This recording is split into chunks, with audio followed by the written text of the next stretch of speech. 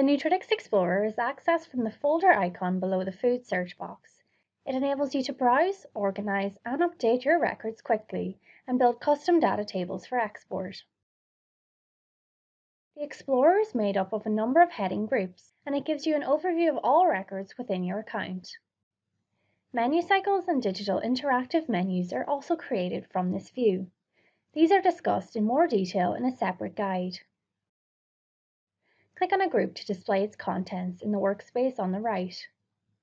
The data displayed is customizable, so you can build various reports and data flows that are most relevant to your organization and activities. Click the Choose Monitors button and select the parameters you wish to use.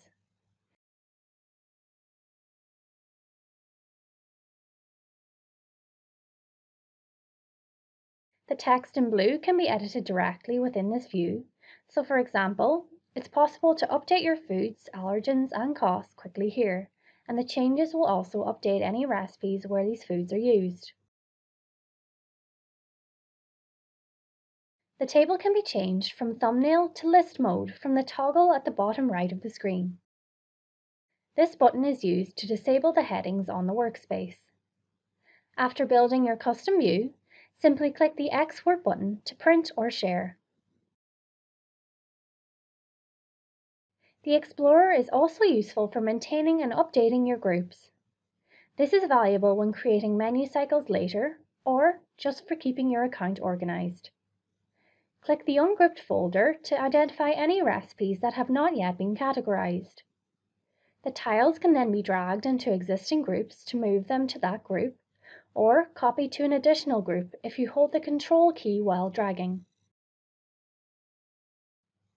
To add a new group, simply click the New Group button at the bottom of the folder list.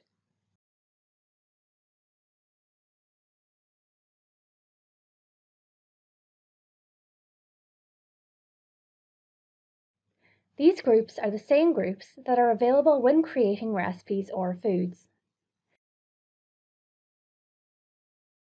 So that's a quick overview of how to use this function.